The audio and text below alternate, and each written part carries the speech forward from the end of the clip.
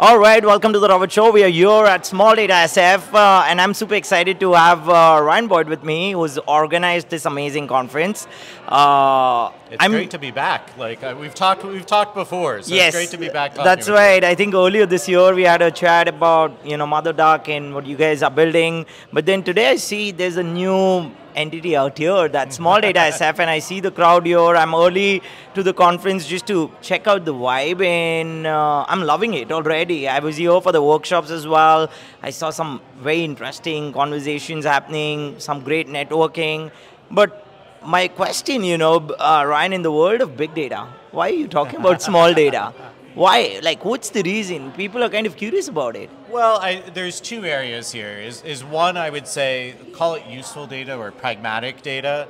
And then the second area is, what is the difference between small and big? Who defines what's small and big? But I'll talk about the pragmatic side here first. We live in a world where we've had software built for many years in this highly distributed architecture. And it really started around the early 2000s with software with this distributed architecture. And then, you know what? Hardware has advanced a lot. We went from the largest EC2 machine being, I think, 40 gigabytes of RAM in the mid 2010s to being now 400, or sorry, not 400, but 4 terabytes of RAM. Like, that's a massive increase in the amount of RAM. And we've also seen a massive increase in the amount of processing power. And so, simultaneously, while we said back when I was at Google BigQuery and all, that data was going to grow to this infinite scale, it really hasn't. So, we're just arguing that, hey, you should be pragmatic about the data that you use and the technologies that you use along with it. And the vast majority of companies, the 99%, at least 99% of the use cases, don't really need this highly distributed technology. They can work with things like SQLite, who's one of the co-organizers at Terso, or DuckDB and MotherDuck. They can work with these technologies that are designed and optimized for single machines, and it's more efficient. It's easier to debug. It's easier to implement, and so that's kind of the big philosophy around this. We wrote this small data manifesto, where we talked about this, that small machines are efficient and powerful.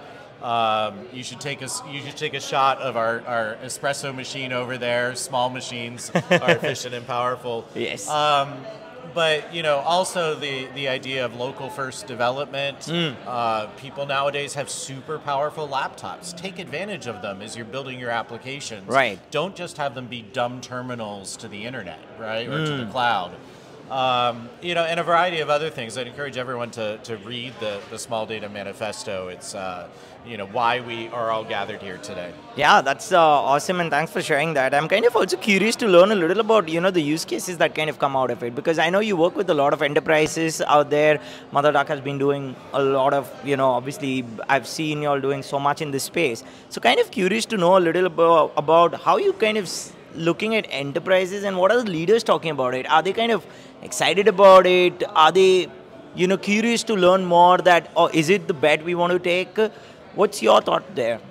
I think, everyone looks for simplicity. Yes, and that includes the people on the teams who are looking for simplicity just to make their lives easier, to be able to go home earlier in the evening, right? So if you can accomplish the same thing with a simpler tool stack, people are all excited about that. Now, as you work your way up the chain in the enterprises, they're also really concerned about cost.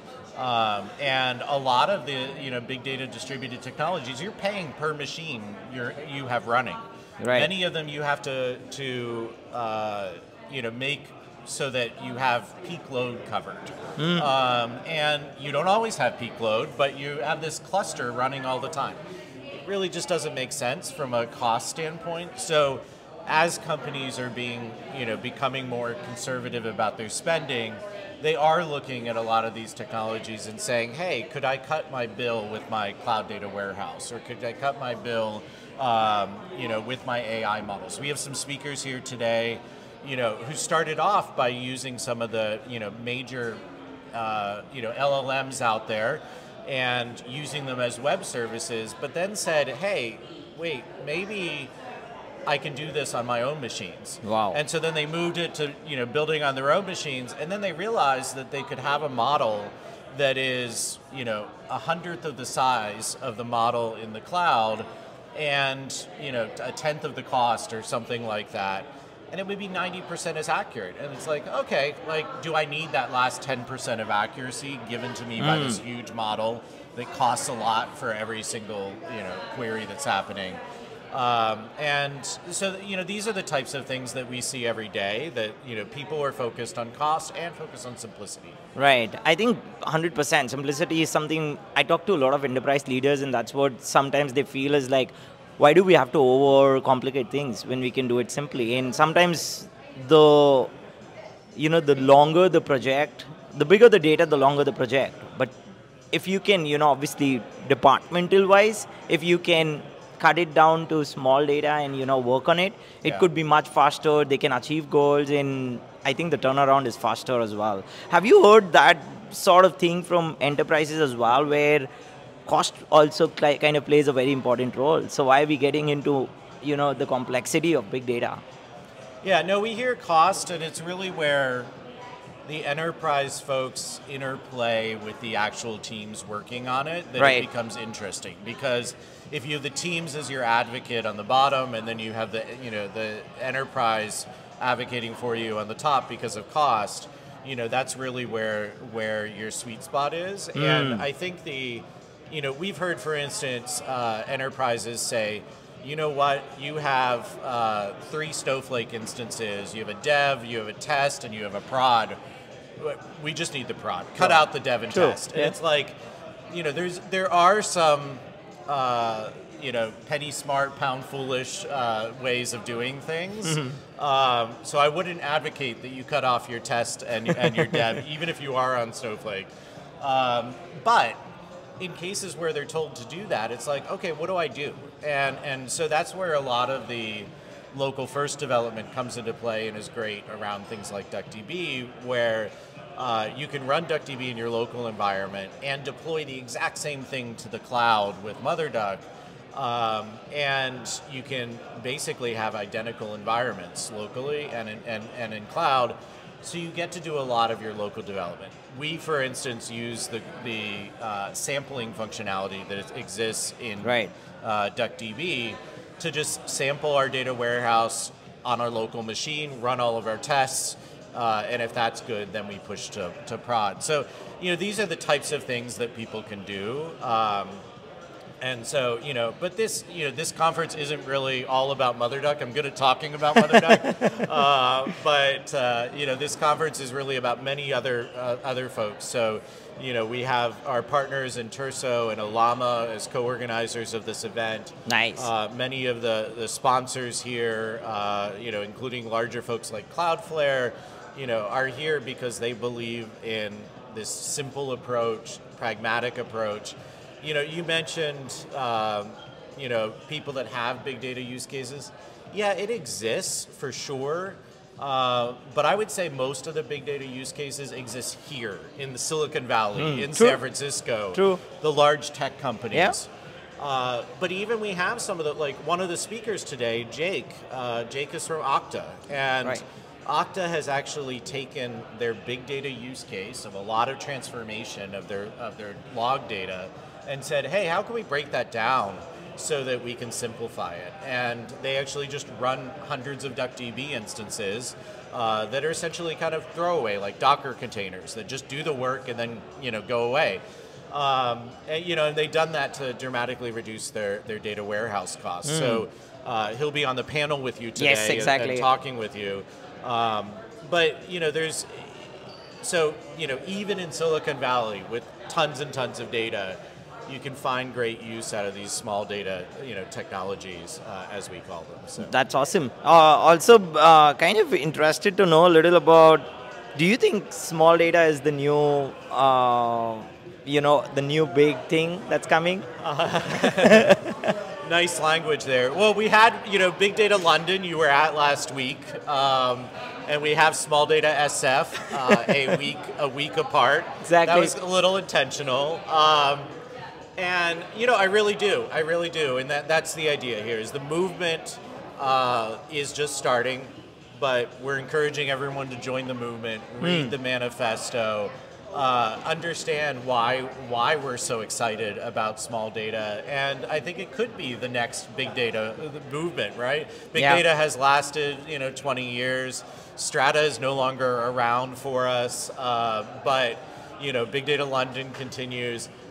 I think small data has a really good chance, like taking this pragmatic view, simple, lower the cost, and focus on your actual business problems. And I think that will be the next wave. I'm excited. And is this something that you're planning to do it every year as well? And also for those who couldn't attend today, I know obviously you all have. This is the first year, you wanted to keep it limited in terms of the capacity as well. So for those who couldn't attend, what's the best way for them to look into the sessions? Is it going to be available on demand for them to have a look at it? How does it work? Yeah, so let me answer these questions. First, starting with the sessions today, we will make those available online. Nice. After we're done editing them and such, but we will make those sessions available online. We'd encourage everyone in the meantime to check out the Small Data Manifesto. Yep. Just search that on Google and you'll find it.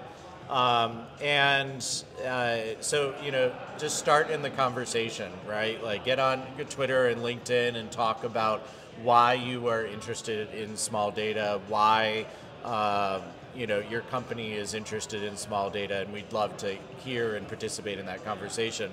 And we will host more of these events. Nice. I have everyone asking. We already have a bunch of speakers who have expressed interest for next year, and we've started meeting with them for next year. We had a sold-out event this year, actually more than a sold-out event. Exactly. We added a few extra tickets. Hopefully, there's enough food for everyone. But I think this will continue, and will get bigger and bigger over time. And we're really excited for everyone to be part of that journey. It's about the community. It's not just about us. So. Ryan, I love it. And I love how you've kind of started this moment, and I'm pretty sure it's going to go a long way. So thanks for sharing all the details. I'm going to stay tuned. I'm going to go out and interview all the amazing speakers that you've got on board. You have some interesting partners participating who have exhibiting here. So I'll be chatting with them and looking forward to the panel discussion as well. Thanks so much, Rivit, and definitely enjoy the day here. Thank you very much. Such a pleasure chatting with you today. Thank you. Thank Likewise. you.